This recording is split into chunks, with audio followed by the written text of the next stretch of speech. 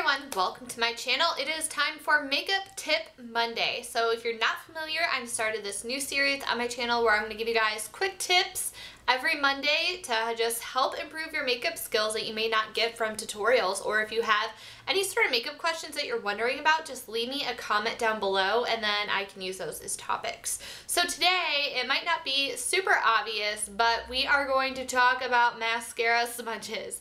I'm in the middle of filming this tutorial and I totally bonked my mascara wand on my face. So today I'm going to talk to you about how to clean that up.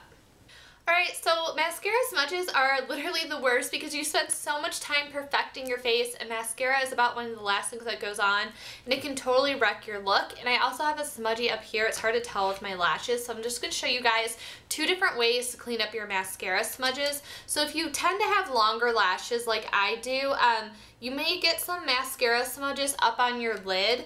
And then one thing that you can do instead of just taking a makeup wipe and removing that whole area, because it can be really hard to blend it in, especially if you're working with a smoky look and you have layers and layers of eyeshadow.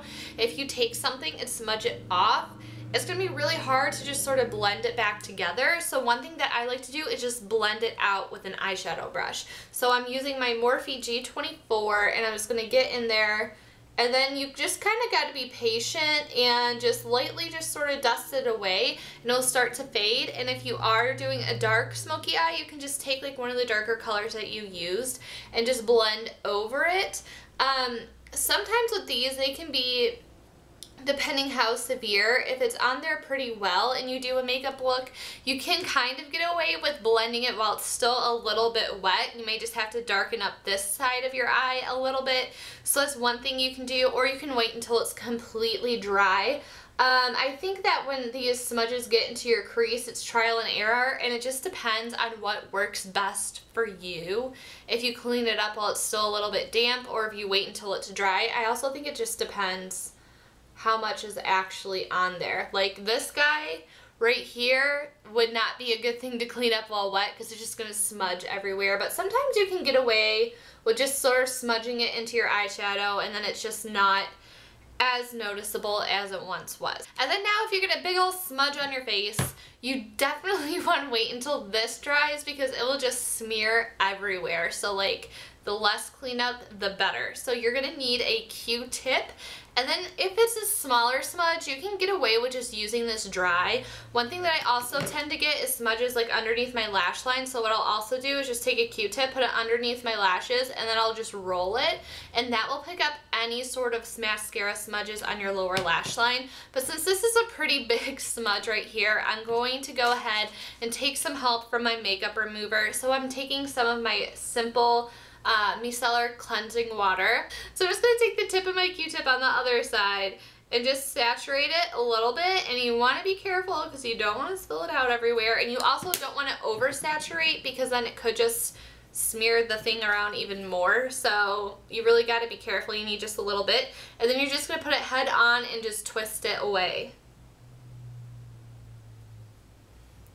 And then another thing that you can do is take the other side of the Q-tip and then also just smudge it away, and you just want to slowly work until it's basically gone. You can see that there's a mark on my skin, so then what you want to do is just take a little bit of concealer or whatever left on your foundation brush. Again, depending on the severity of the smudge, mine was pretty bad, so I'm just going to take a little bit of my concealer and just put a dot on there.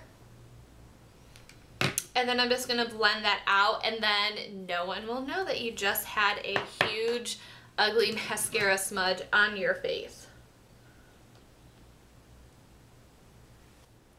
Alright, so that's it for this Makeup Tip Monday. I hope you guys found this tip to be helpful for you.